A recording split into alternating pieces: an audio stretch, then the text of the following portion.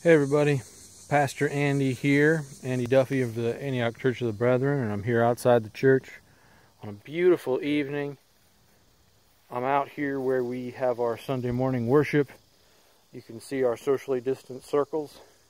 It's really quite a beautiful setting between these three trees.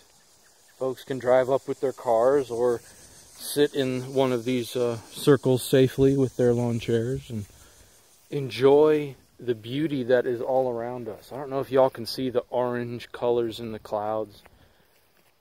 It's not even where the sun is, but the sun reflects over there. It's just amazing. I'm reminded of, you know, that song everybody sings in Bible school or whatever. This is the day the Lord has made.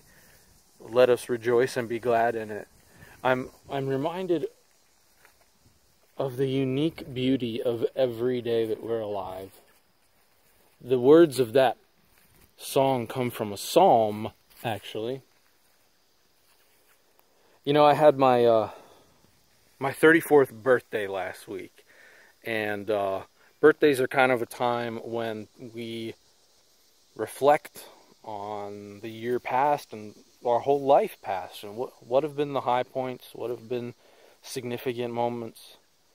We also might look to the future and say, okay, what do I want to do going forward, right? What does life have in store for me next? But what's maybe even more important is just the now, the present. This is the day that God is doing something new. That God is alive and His creation is alive and we are alive for this moment, for this day, for God has made it. Are we able to rejoice and be glad in this moment? I'm thankful that I'm able to do that every Sunday as we worship outside, since we don't want to be inside. But in some ways, this worship experience outside is in some ways more powerful than some of the worships we've had in the building.